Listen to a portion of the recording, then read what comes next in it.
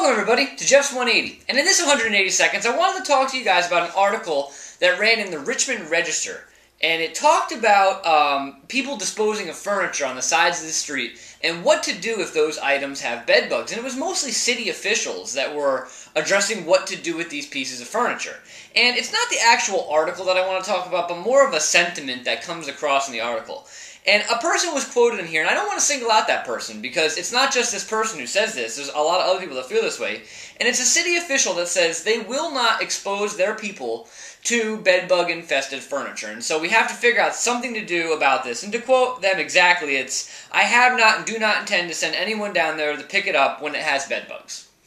And those are the types of responses to bedbugs. And again, this person isn't the only one that feels like that. That kind of, we have to put a stop to, because, you know, the bottom line is bedbugs are back, they're here to stay, and to just say we're not going to address a topic or a piece of furniture or whatever it is because it has bedbugs, because of that hysteria and discomfort that comes along with it, is just not an acceptable approach anymore. You know, these bugs are back, and we need to figure out how to tackle these things in a calm and, you know, efficient fashion.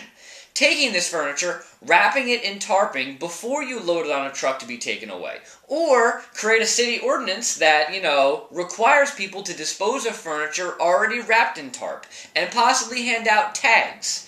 Combine those ordinances with a citywide educational program that talks to people about how bedbugs get from one location to another, and that way people can understand to avoid taking things off the side of the street and that might have bedbugs on it. Because that's what this all comes back to, is people spreading bedbugs. And so city officials are like, well, they're disposing of these items, but I don't want to go pick them up because they have bedbugs, and I don't want my workers to get bedbugs.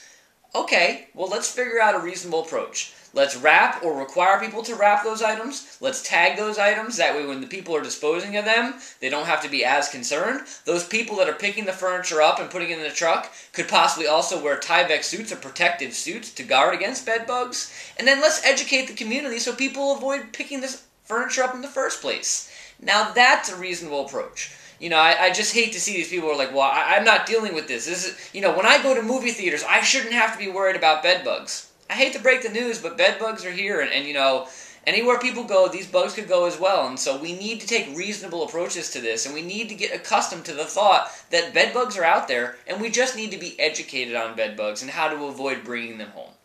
And that, everybody, is Jeff's Thoughts in 180.